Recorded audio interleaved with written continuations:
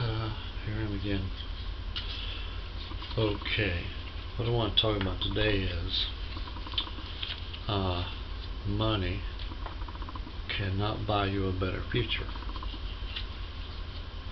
And I want to use the story of the woman with the issue of blood in the Bible. The Bible said for 12 years she suffered with this disease, and she paid doctors all that she had, but yet she grew worse.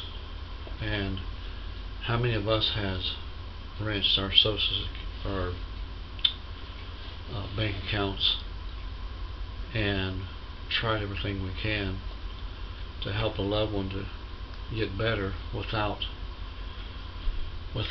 making any headway at all, but just like in the Bible, but rather they grew worse. And they said that a rich man at the end of his life would give all of his money for just one more hour of life. And there's no doubt that that's true. But you can't buy a life. And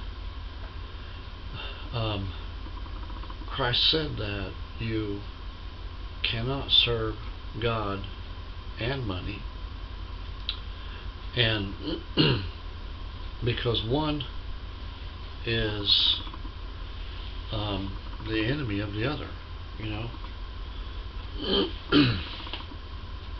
I know a friend of mine who always tries to reach out for my money. You know, if I could just have enough money, then I can have a good ministry.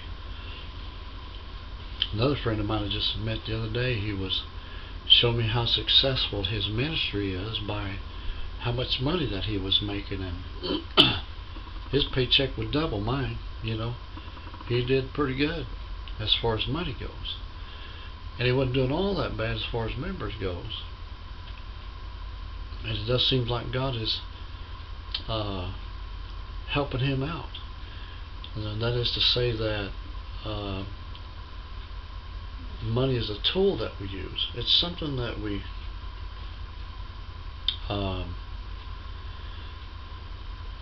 ploy for our usage in ministry, you know.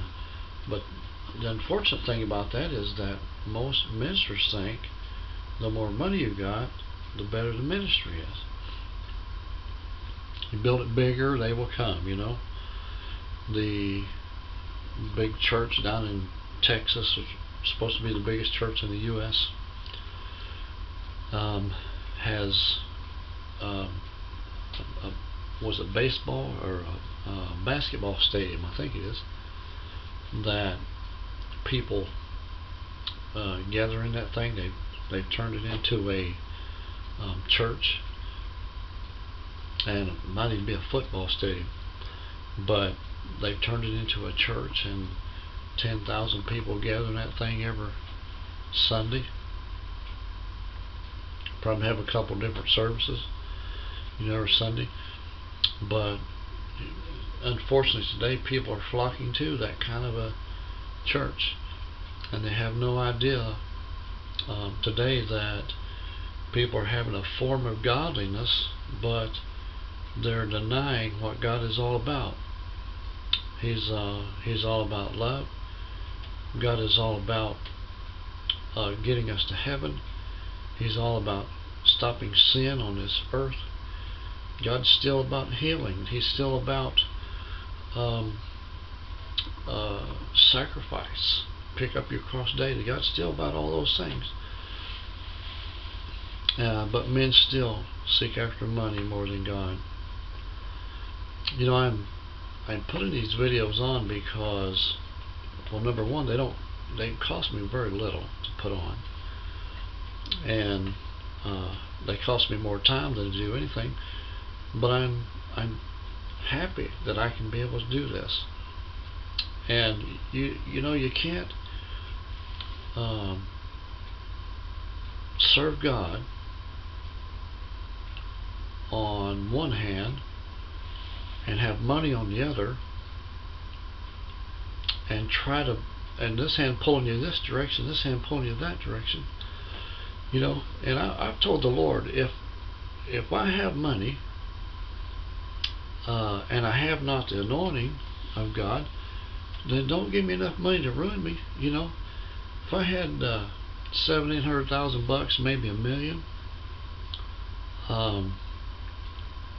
to do me, to, you know, retire. $1 million isn't a lot of money anymore. But you know, I don't need any more than that to get me through life, and to live comfortably and try to, you know, take care of health issues and that type of thing.